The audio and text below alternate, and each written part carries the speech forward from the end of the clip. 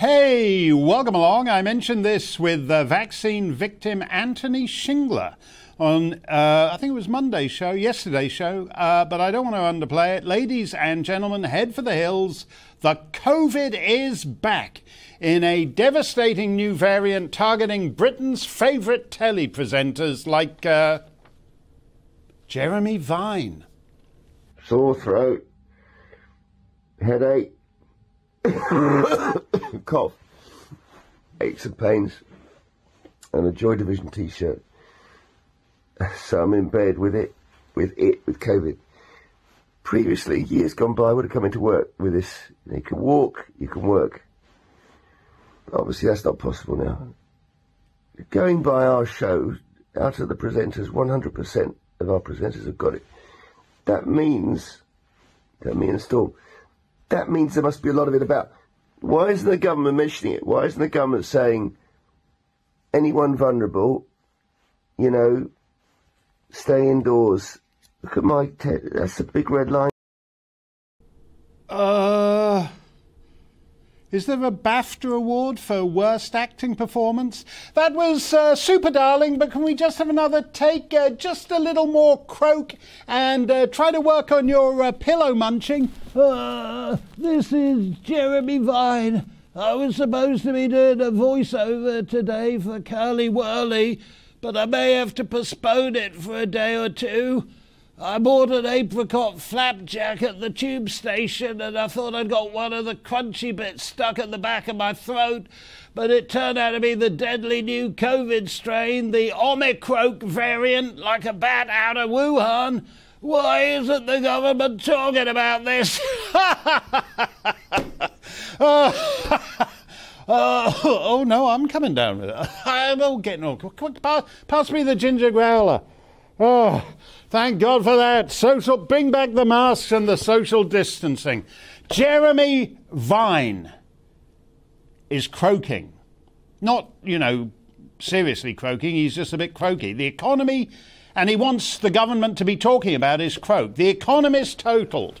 The supply chain wrecked. Entire industries that require anything more than literally dialing it in with pillow-munching selfies are gone forever. The National Health Service has been reduced to the world's most expensive Zoom call. Every baggage handler at Heathrow has been stricken with sudden early retirement syndrome. We have the worst inflation since the 70s. Granny dying alone, unsurrounded by tiresome loved ones. A generation of children so psychologically damaged that they'll be suicidal depressives or ASBOs on steroids in a decade.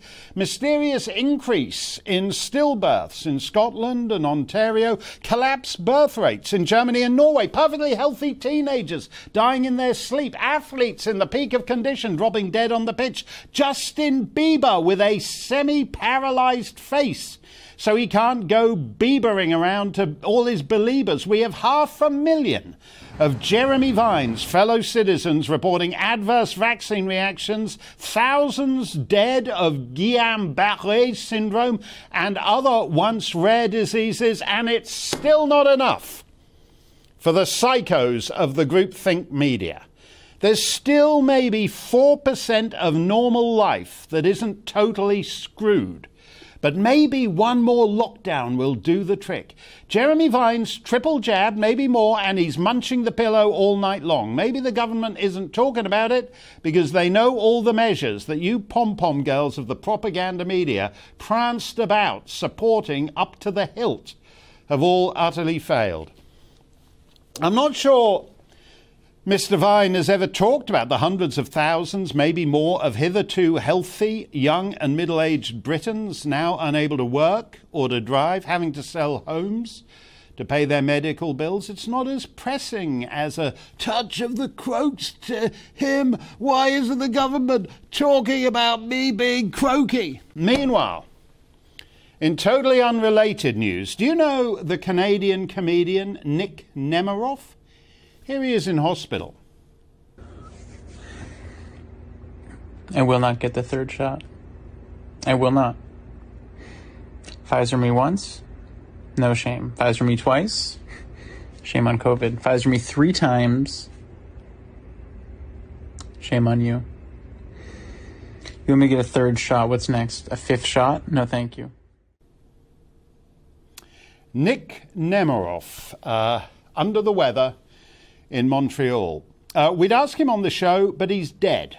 32 years old, cause of death unknown. He croaked, big time, not like Jeremy Vine's crappy croak.